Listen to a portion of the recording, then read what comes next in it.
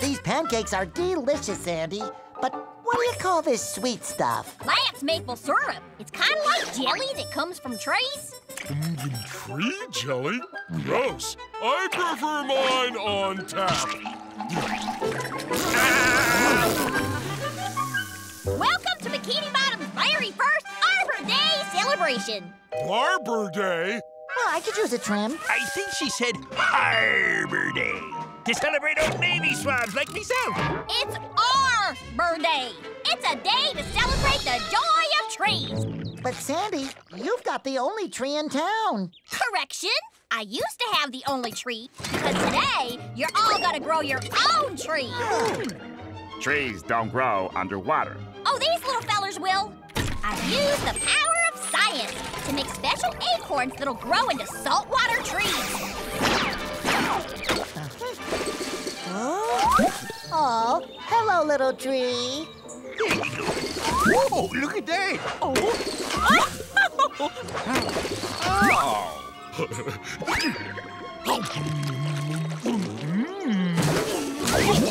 don't need to chew it, you whittle stick. To keep your tree healthy, all you need to do is give it lots of fertilizer. Not a problem. One more thing. To grow a happy, well-rounded tree, you need to talk to them.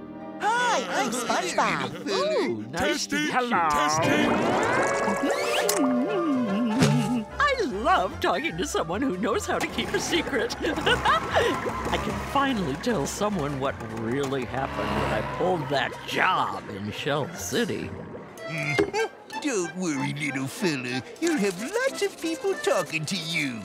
Excuse me, I would like to speak to the proprietor. The complaint department's over there. Talk to the tree. Mr. Tree, the condiment distribution on my patty is subpar. If talking to a tree is good for it, I'll bet a little smooth jazz must be amazing.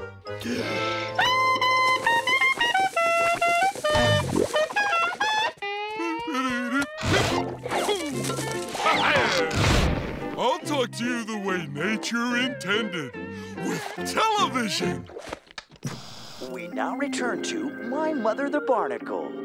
I love this one. Who's the cutie little tree? You are. Would you like to hear a bedtime story? Once upon a fertilizer, there was a mama tree, a baby tree, and a papa tree who went out to the forest when they suddenly met little Goldie Lumberjack. Huh, what a dumb story. Would you put a sock in it? I'm trying to get some shut-eye. You can talk? I'm gonna name you Barky. Let go already. You're wrinkling my leaves, you filter-feeding freak.